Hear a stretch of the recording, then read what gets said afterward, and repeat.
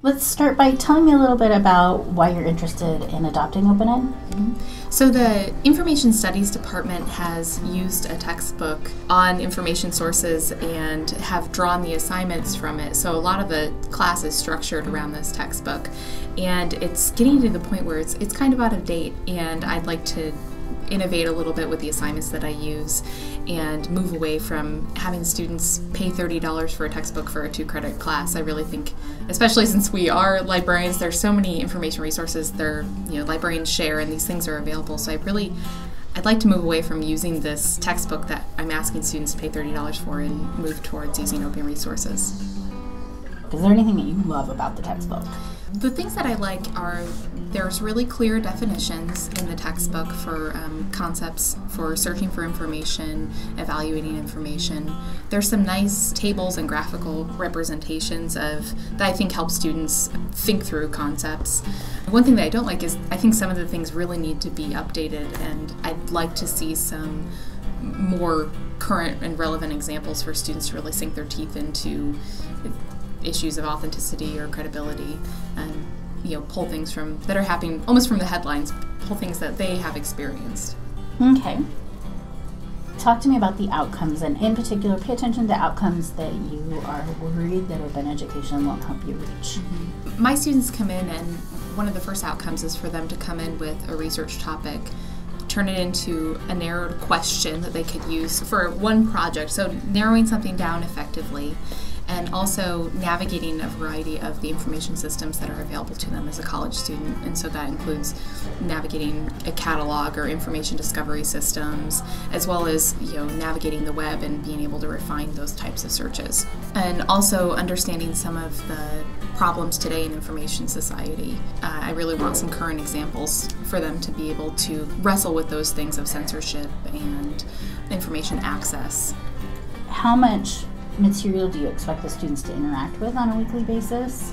Your textbook, you said it was $30. So in my head, that means it's probably a fairly narrow. It is. It's not. They're not reading 100 pages a week, right? Right. How much, really, in general, how much information do you want them to have to interact with in a week as far as getting ready for their assignments? I mean, I would say that it's hard to put a page count on it, but a short reading assignment, a few pages, and possibly a video or something to supplement. For learners that don't do as well taking information and just by reading, I also want something else to supplement it. It helps when we're choosing open resources to know kind of where your students are coming from.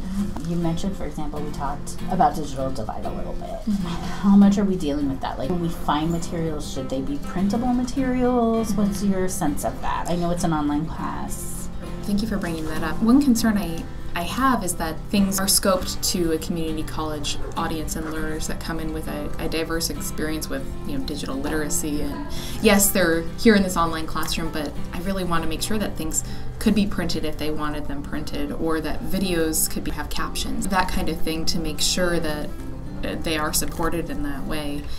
Some of the things that I've seen are just really scoped to students that are at a 4-year university, and I think as far as what they're creating for research products and integrating multimedia, that kind of things, where I really don't think that a lot of the learners in my classroom are at that level or can access that kind of presentation. So talk to me about what quality is. I would say that quality in terms of the resources that I would hope to adopt or use in my class, I want things that are current, up-to-date, easily accessible, something that will give students, they'll be able to see themselves in the resources or the examples that I'm bringing in.